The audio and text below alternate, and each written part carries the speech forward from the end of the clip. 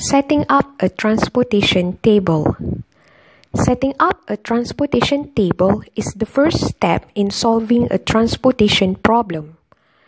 To set up a table for balanced transportation problems, list out the sources in the first column and the destinations in the first row. Write the supply value from each source in the last column and the demand value from each destination in the last row.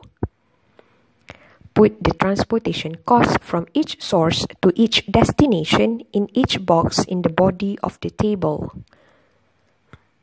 For unbalanced transportation problems, the table is set up the same way as to that balanced transportation problems.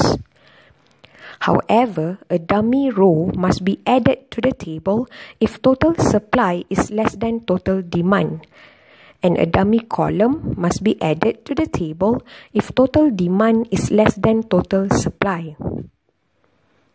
Write the shortage amount in the supply or demand box and put 0 transportation costs in each box in the body of the dummy row or the dummy column. Let's look at example 1.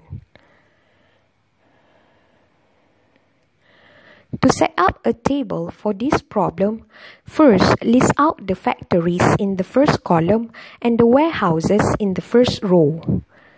Next, write the supply value from each factory in the last column and the demand value from each warehouse in the last row. Put the transportation cost from each factory to each warehouse in each box in the body of the table. In this problem, total supply is equals to total demand. Therefore, this is a balanced transportation problem. Let's look at example 2. To set up a table for this problem, do the same things as in example 1. But note that in this problem, total supply is not equals to total demand. Therefore, this is an unbalanced transportation problem. Since here total supply is less than total demand, add a dummy row to the table, write the shortage amount in the supply box, and put 0 transportation costs in each box in the body of the dummy row.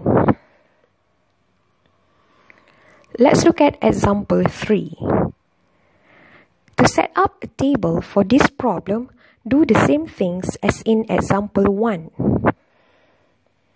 But note that in this problem, total supply is not equals to total demand.